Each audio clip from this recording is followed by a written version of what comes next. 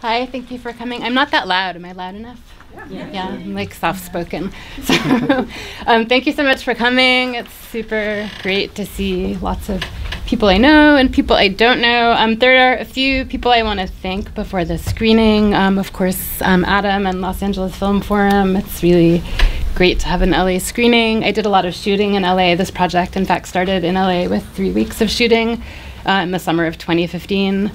So I really wanted to bring the film back to LA, and it took a little time to figure out the right venue and the right time, but I'm very happy to do this here.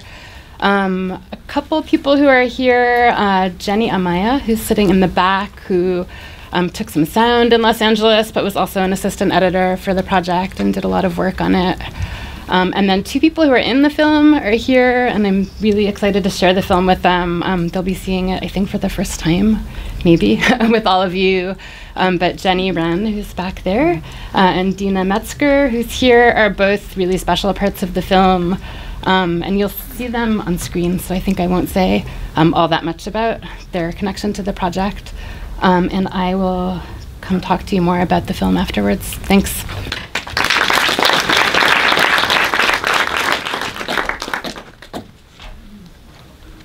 I'll do a couple of questions and then for all of you. And since I assume we'll mostly discuss things that are in the letters, or maybe not, but I want to ask about a couple of other things. First, I'm curious about your, let's say, sort of the emphasis on America and the Americanness of it, from a cemetery with American flags at the start of the film to America the Beautiful at the end of the film. Yeah, you're the first person. You're the first person who's ever asked the question about the America the Beautiful at the end of the film, which is so great. Miley, my sound collaborator, just found that in a field recording, and it's kind of perfect. Yeah, you know, it's like a great American road movie film in a way, but also in the archive when I was doing research, I think I really very quickly felt a sense of geography and place and space and the ways that those really shape the voices and the letters. And, you know, the difference between letters from places that were, or that I imagined were in the 70s, kind of hubs of feminist conversation, like New York or Los Angeles or Chicago or Ann Arbor, you know, compared to someone from, like, the rural farm in Iowa or from the South. So when I went into the archive, I kind of had an idea of what the project might be, but the really wrong idea I had was that I would pick one really big city like Los Angeles or New York and do the whole thing in one place. And really quickly, I think from the letters themselves, I came to understand that geography is hugely formative, and that, you know, what a lot of the letters are about are these kind of very different levels and ways of accessing feminist community and feminist activism, and what that there's a really substantial difference between the letter from someone who really Ms. Magazine is kind of their only connection to that type of political space versus people who are already engaged in a bigger conversation, or might have a consciousness raising group, or might have a kind of active political life around feminism. So I think that came out of the archive. But also came out of the making of the project, which was made alongside the election between 2015 and 2017. So I was kind of doing these trips and driving around the Midwest and the South alongside all this kind of moment where people are really thinking and talking about how we do or don't communicate with each other across geography in the U.S. And how difficult was it to find, well, we have 4 people who were in the film reading their own letters, and 2 of them are here today. With us. Yeah. And I just realized, like, at first I was like, well, how did you find them? But then I actually realized that would probably be harder to potentially find the other right people to read a letter. But I'm curious about the process of finding of the 4 people who read all the other people. All the other people. How did you do the casting? The casting, yeah. So it was very idiosyncratic, and it also evolved a lot as I was working on the project. So I think over the 2.5 years of shooting, there was definitely a process of kind of me pushing myself kind of further and further into, like, let's try to meet people that I would not ordinarily know or meet, or so guess there were a few different ways. Initially, I started using social media, and like the first shooting I did in Los Angeles, I think was almost all through social media. So I just put a post up and lots of people signed up, and it was not a diverse group of people. It was like friends of friends and lots of filmmakers and art people. And so I did that for 3 weeks. And I think one of the things I realized at the end of that was, and I was using a kind of online sign-up form where people would sign up, and often people would share quite personal things about themselves as they signed up. So there were kind of ways of just kind of thinking about matchmaking or pairing people with letters through that. But I quickly realized the limitations of social media and the way in which the kind of path of least resistance for this project would have been to really replicate the demographic of like mostly white, mostly middle class, mostly over 40, kind of my age or older, old enough to remember Ms. and feel some kind of nostalgia for Ms. magazine. Those were overwhelmingly the types of people who were signing up to be part of the project. So as I realized that, then I had to think about how to not do that. So I did a lot of other additional outreach and research for each of the places. And by the end of the project, I really would go into a city and kind of like just look up the population demographic and be like, that's that's what I have to do in the city. So for a city like, New York or Detroit, that's a minority majority city, that like that was the task that I gave myself. But yeah, then also I did look for a lot of very specific kinds of people, and the idiosyncratic casting was that for some letters it felt much more important than others to really seek out a certain kind of person. So like the policewoman in Mason City, Iowa, I met by emailing the police department in Mason City, Iowa many, many, many times until someone wrote back who wanted to be on my art project. Madeline, the woman in Rochester, Minnesota, the Christian woman, she is actually Miss Minnesota, which is why she's so poised. She had just won Miss Congeniality in the Miss USA contest, which is amazing. But I found her by emailing churches in Rochester because I actually really wanted to find a Christian feminist woman to read that letter. So really, depending on the letter and how specific the issues were, it felt more or less important to kind of find someone either who had something in common or who kind of would encounter a kind of difference with the letter, and both of those things felt important. Yeah, so I really kind of worked it out as I went and tried many things. So I did this with 306 people, and they were not all that interesting. But I think I did it enough that I kind of, just tried lots of things.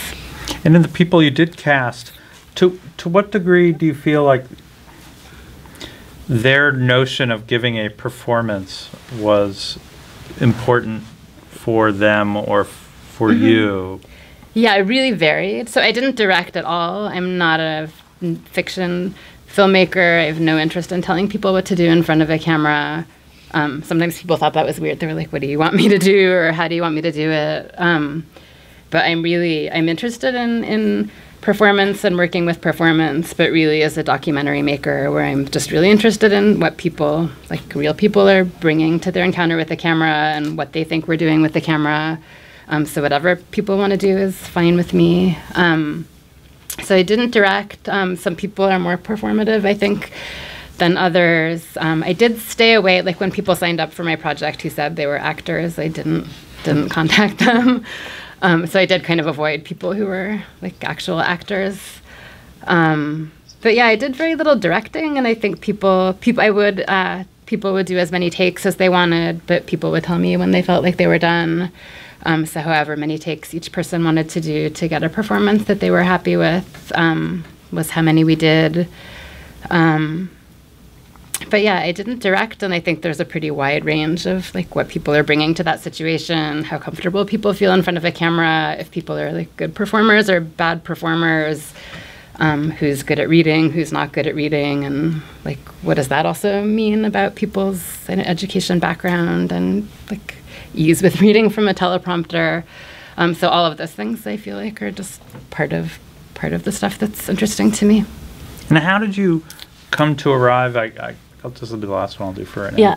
Yeah. I'll say like the overall rhythm of the film. I mean, for most of them, you keep the long beat after they're done reading before you get into the commentary. Obviously, if you could close the beat and include more readings, but obviously. Tell us about that choice, about keeping it slower, about taking that moment with everybody as well. Yeah, so I really from the beginning, I think, knew that I would keep everything long, and even there are some cuts in the readings, but I like feel horrible about all of them. Like I really wanted the whole film to just be kind of continuous long takes for each performance, and sometimes I couldn't do that for different reasons. But I could, of course, have made a completely different film with all 306 people that's quite cutty and moves quickly across time and space and people and includes a lot more voices. And it would have been nice to include a lot more than 27 people. But it felt really, really important to me to kind of give a lot of time and space and patience to each encounter. And I had been watching, so as I was making this film and before I started making this film, I was watching a lot of 70s feminist, mostly collectively produced US documentaries that came out of consciousness raising methods and that are really like these films that are like just women talking to women for the entire 90 minutes. And what I love about these films is there's a kind of real-timeness and length to the way that speaking is treated in the film. I think in my training as a filmmaker, I was often taught when you edit interviews in a way that's good, right? You're cutting really, making a very hard, fast cut as soon as someone stops speaking, or you're extracting the sound bite and trying to find the exact place where someone gets to the point, and that's the valuable kind of material. But in these feminist 70s film, what I love about them is people are allowed to speak at length and hesitate and stop and reformulate their thoughts, and there's this kind of really magical sense of people coming to language in real time and coming to consciousness in real time. And I think that was the quality that I was interested in restaging. So I knew that I wanted to work with kind of slowness and time. So yeah. Cool. Please, comments or questions from any of you at the moment? Please. Yeah, so thanks for the film. As you watch it, or as I watched it, I got the sense that you have a critique of the letters that Ms. Magazine actually published. I'd be curious to, if there is such a critique, I'd be curious to hear what it is. Yeah, I don't have that critique. I'm happy to talk about that. And I did, at a certain point, I went back and did diligent, ran all the numbers, right, of what was published, because I actually wanted to answer that question for myself, because in the archive, yeah, I was finding all these really extraordinary letters from marginalized voices or voices that I didn't necessarily expect to have been saying those things in the 70s or have been attempting to have a conversation with this kind of mass circulation national feminist magazine. So I did look at everything that was published. And there were some published letters that were not so different from the unpublished letters that are on screen. So it's not like there was a systematic exclusion of a certain type of voice. There was one letter from a sex worker published, a different one than the one that's in my film. But in 1976, there was a letter, and there were a series of articles about Coyote and kind of activism around sex work. So yeah, it's not the case that those types of letters would not have been published necessarily. I think my intervention is more around kind of numbers and quantity and proportion. So within the whole archive of unpublished letters that I read, I would say there were, for example, 0.2% of the letters were from self-identified writers of color. And then in the magazine, 2% of the published letters were, so they actually improved on the demographic of, I think basically the readers were really largely not women of color. So I would say the editors even made an effort to amplify those voices a little bit, but not enough. It doesn't represent the conversation that's happening now, or the demographics of big cities or people thinking about feminism. So it's not necessarily a critique of the magazine editors. And I will also say I was acutely aware that I was reproducing the problem of the magazine editor, because I too am making my super stringent cut of 27 letters that I'm putting up on screen out of several thousand that I read in the archive. So I think it's not so much about a critique, but it is about this question of what matters to feminism right now, and how do these questions evolve. And in 2017, when I'm a curator of these letters, I'm making different decisions and prioritizing different voices and amplifying different people, maybe than the editors in the 70s. So I don't know if that, does that answer? Yeah. But I don't think there's like a systematic exclusion of any particular type of voice that was happening in the published section. And also one more thing about the published section actually is, like most magazines, the published letters tended to be very on point and about specific articles that had appeared in the magazine. So a lot of the letters that I really loved were just like someone telling their story, and those letters almost never got published because they were not kind of like about an article in the magazine.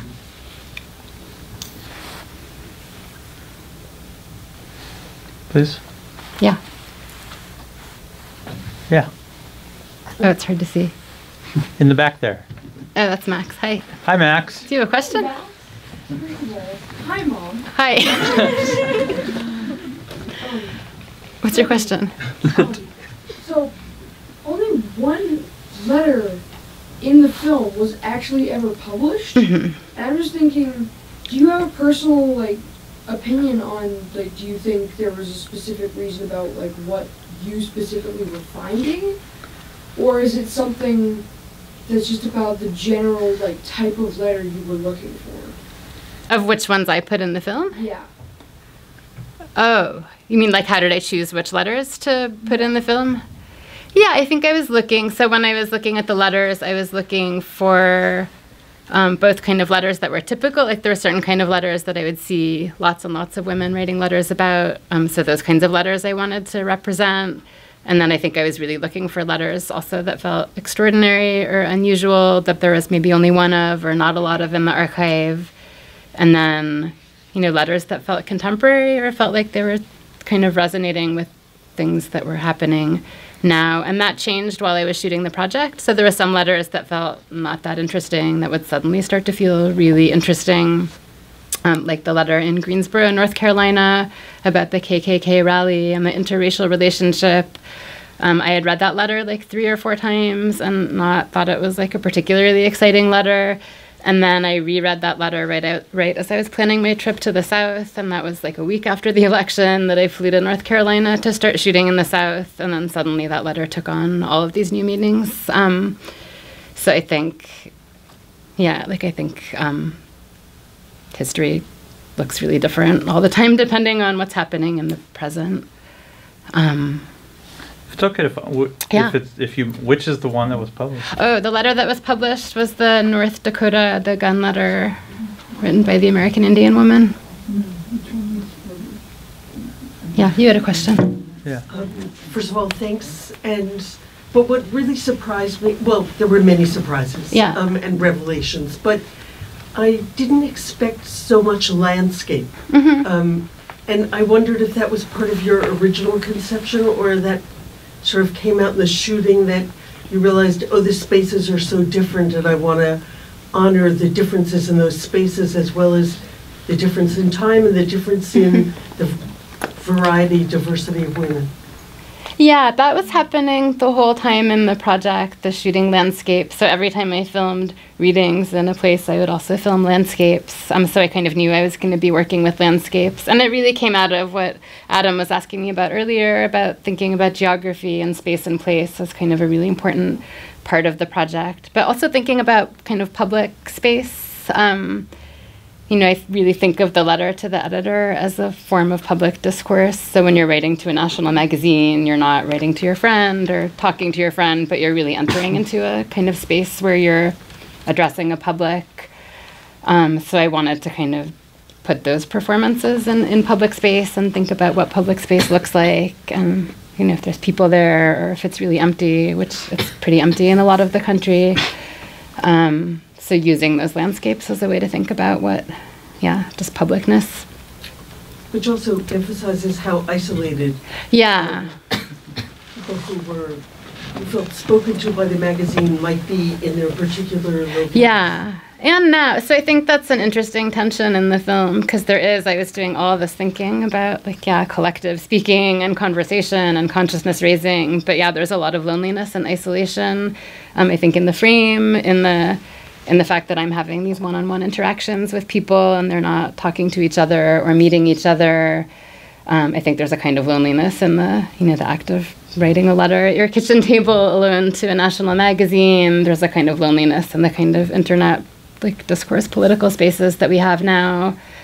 So I was interested in all of that. But at the same time, I think there is a kind of collective thing that happens in the film where people may be standing alone in a lonely public space, but they're also actually, like, speaking across time with somebody 40 years ago, and there's a kind of conversation that's happening anyway, and that hopefully also happens with the audience in the process of kind of being with these people and listening.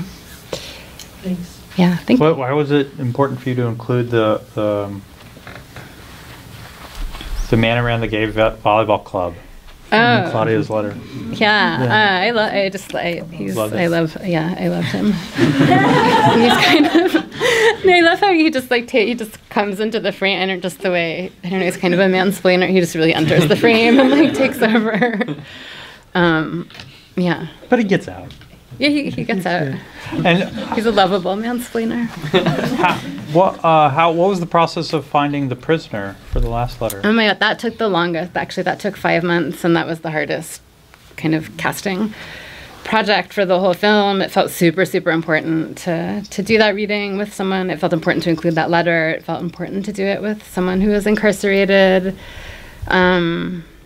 And I was very lucky. So around the time that I was starting to think about casting for that letter, there was a big national news story about Michelle Jones that I don't know if anyone remembers the story, but she actually had come up through the exact same prison system, Indiana Women's Prison, and had a very long sentence, starting when she was really young. But inside of the prison, she had become involved in a prison education program that was, like, really, really rigorous and interesting, and had become a really serious carceral scholar from inside of prison. So she had then applied to PhD programs as soon as she got out of prison and got into Harvard. And the big kind of news media scandal was that Harvard had rescinded her admission after they, I guess, found out about her background. I think she's now at NYU, and good for NYU. But anyway, because of the story, I had just happened to read about this Indiana Women's Prison Education Program, and they included the name of one of the women who ran that program. So I was able to contact that woman and tell her what I was doing.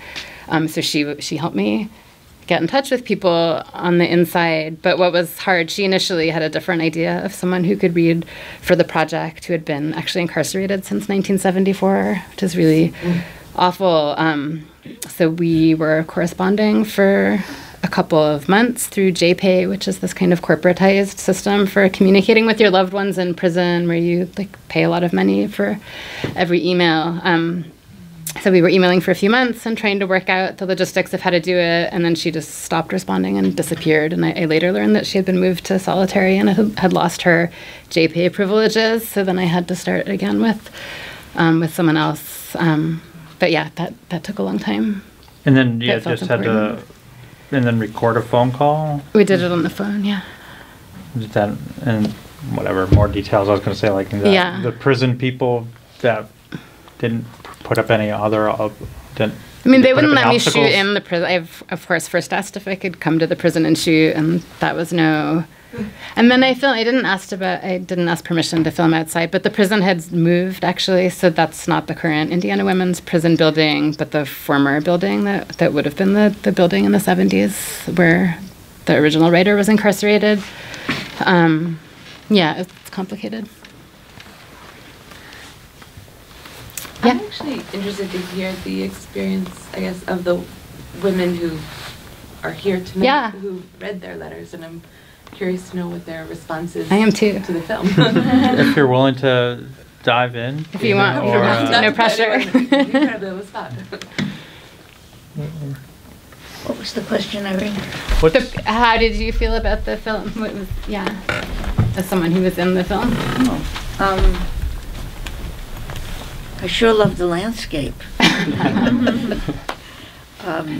It was very moving to me. You know, it was a long time ago. I know what those feelings were then.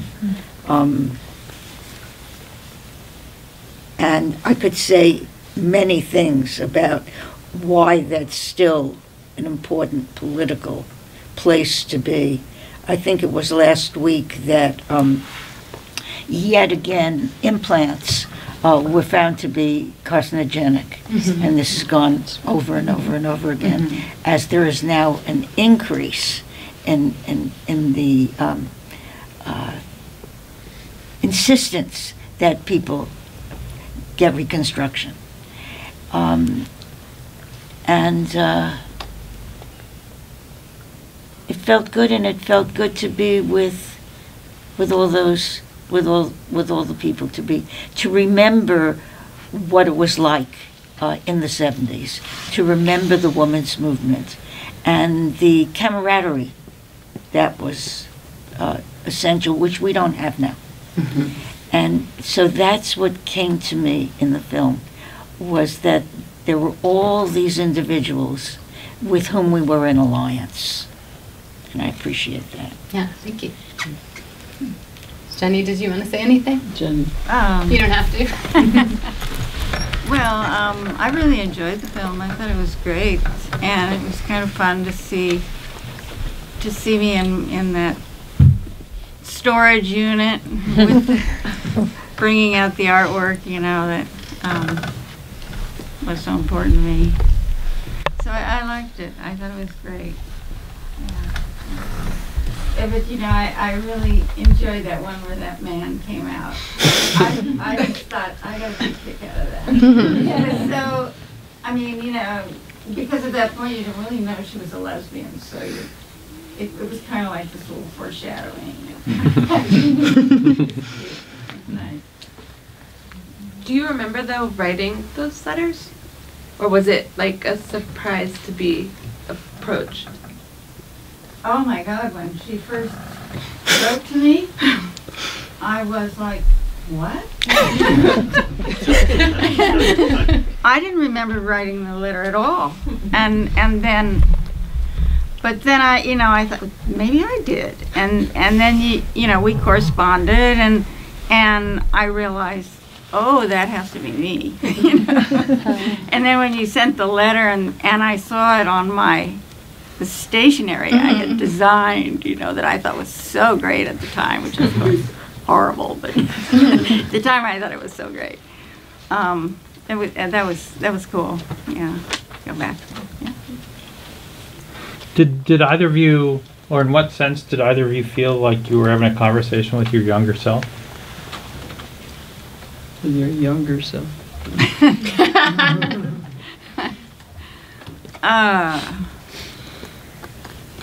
Not really. That wasn't really Claudia, the woman in Binghamton, who read her coming out letter from when she was 16, I did a screening with her in Binghamton, and she did talk about that. But she was much younger when she wrote her letter. Any more questions or thoughts as well? I was curious about the girl in the Marvel t-shirt as well, and finding her, or being able to find a 13-year-old. Yeah, I filmed with a bunch of kids, always through parents, almost always through parents, just for consent reasons. So I think her mom, she wasn't particularly cast. Her mom was I think a friend of a friend. I just figured out that someone I knew people in Middletown who had a 13-year-old daughter. So sometimes I spent a lot of time doing very specific casting, and then other times just something really amazing happened that was lucky and that I couldn't have anticipated, and I think they're both things in the film. Yeah. I just can't imagine how long it took you to create put these puzzle pieces together. Choosing the 27 out of the 300, pacing the ones that you finally put in, deciding what order they needed to go in, putting some comic relief in from time to time. All of those decisions and stuff, I can't imagine how long that must have taken you. Yeah, it's just editing. I think we all do it, those of us who edit. And this film was fast for me, actually. This was a 3.5-year film, and most of my other films have been 5-6 years. And I think somehow it felt like there was so much momentum around the political climate, and yeah, I actually really felt a sense of kind of collective energy everywhere from everyone continuously while I was shooting and making the project, and it came together much faster than some other things I've worked on. But yeah, it took time. How many letters are in the collection that you did read through? I read through a couple thousand, and I scanned so there were 800 that I kind of logged in a database that I considered working with, and that I also mapped. So some letters I didn't shoot just because of where they were. So part of it was kind of how could I make road trips that move through different places with letters. So yeah, I was like working with 800 maybe letters. And then, well, we have to wrap it up. But I was curious about, like, if you think there's a way that, or has it had an impact, do you think, in a contemporary feminist activities or in any way? Yeah, that's a good question. It's great. I'm really happy when younger people come to see the film. Often the audiences skew older. I think some of that is just who goes to movies, and who, like, film festival audiences tend to be older, which is worrying for those of us who love cinemas and like movies. But I think some of it is, like, again, who remembers Ms., who thinks this project sounds great when they read about it. But consistently what I hear when younger people do come to screenings, which I'm always super happy about, people tell me, which is great, that they expected this film about 70s feminism to be really like about kind of their preconceptions, I guess, of very white, very middle class kind of second wave feminism, and that they're excited to learn that there were all these other kinds of voices and conversations happening in the 70s. So yeah, I don't know if there's like an immediate effect, but it's good for people to think those thoughts, I think. Wonderful. Can I ask one more question? Yeah. Please. You made this at such a time of hairpin turn in national politics. Yeah. I mean, you started this off as the sort of campaigning was gearing up. Yeah, the and first reading in the film, Maya, who reads about wanting to be president when she grew up, that was the summer before the election. So that letter was read in a moment where it seemed possible. So you were out in the field during some of the time. I mean, most women, even if they didn't love Hillary, really did think, well, of course she's going to win. And the time has come for there to be a woman president. Right. But did you have any sense, since you were out all over the place, like, this is probably going south? No. I mean, did you have any predictive sense this is not? But I didn't go to the Midwest until, oh no, that's wrong. No, I had the opposite sense. I was in the Midwest before the election. Yeah, my really big Midwest trip was like Chicago all the way up to South Dakota and like all the way down to Kansas and back. It was a 2,000-mile loop, and that trip was, I think, October before the election. And yeah, I felt such a false sense of like, that I was just like meeting all these amazing feminist women in these tiny small towns in the middle of nowhere in the Midwest, and it just seemed like everyone's a feminist everywhere, and it's great. So no, but it's nice to know that. I think, it's, yeah, I mean, I think I'm from the East Coast and live on the West Coast, and it was really wonderful to meet all these people in other places. May they rise. May they rise, yeah. With that, I want to thank you, Irene, for coming and talking with us about your film tonight. Thank you. And thank you all for coming to see it. Thank you.